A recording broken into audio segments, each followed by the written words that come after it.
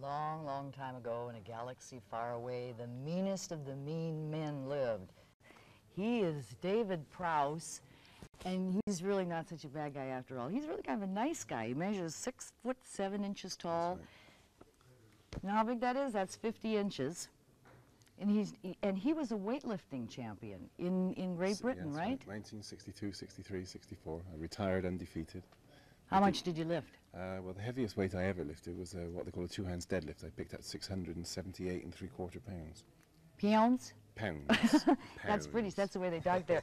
But you got to meet a new addition to the cast, because The Empire Strikes Back has got another guy, Billy D. Williams, of course. I think you've seen him in Mahogany, and you've seen him in Lady Sings the Blues, and you've seen him play the role of Martin Luther King Jr. And now he's Lando. Who is Lando? 152-inch chest.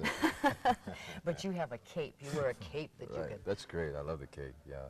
Well, Lando's he's a kind of a guy that's charming, and he's kind of cavalier, and he's sort of a pirate. You know, he's sort of a rogue, and he's actually a new character that they're adding to the Star Wars family, which you'll see in the next episode. Okay, would you like to watch a scene? This is where Lando lives. It's a city called Cloud City. Watch this and watch him act.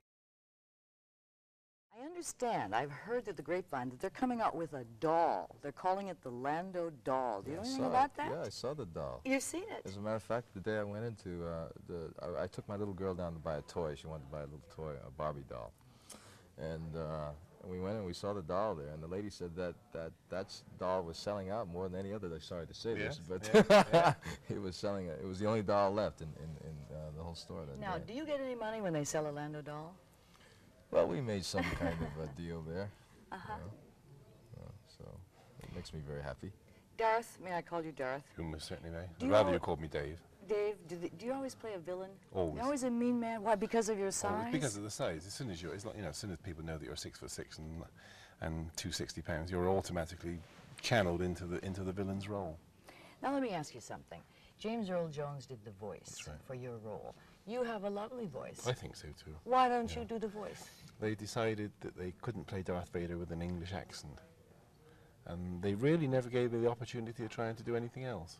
And so once it was established, it was Yeah, it was pretty difficult to change. yeah, that, I you couldn't suppose. change midstream. What is that strange breathing? Do you do the breathing? No, or that's does a James- respirator. That's really a recording of a respirator.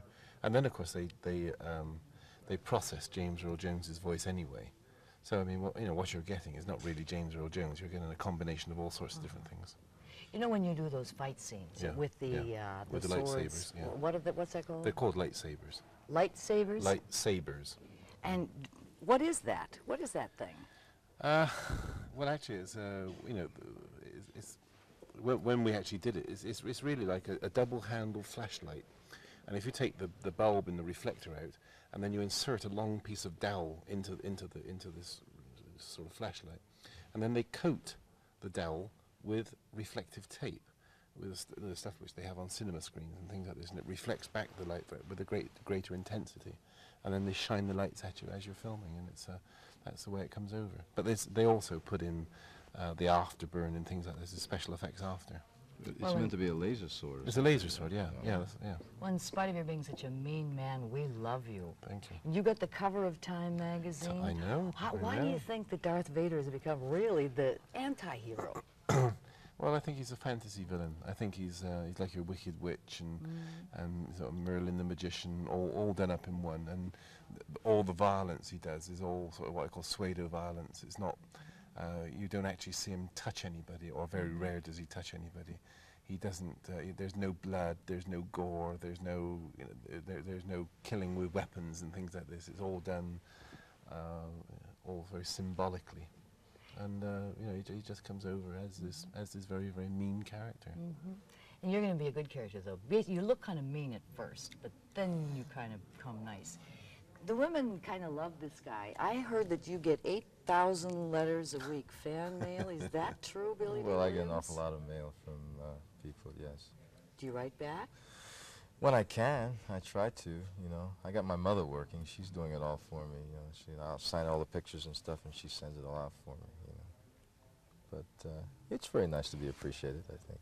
Now, I understand you have a twin sister. Mm-hmm. Is she as pretty as you? Well, she's a lot prettier. Is she? Oh, yeah. Well, I'm not pretty. I'm just Nice fella. Nice fella. And we're going to look for him. There's going to be a lot more movies coming up. The Empire Strikes Back, Star Wars. Do you have any idea what the rest of the names will be? Yes, the next one's The Revenge of the Jedi. Revenge of the Jedi. We'll be looking for that, too. We've been just kidding around with Lando and Darth Vader.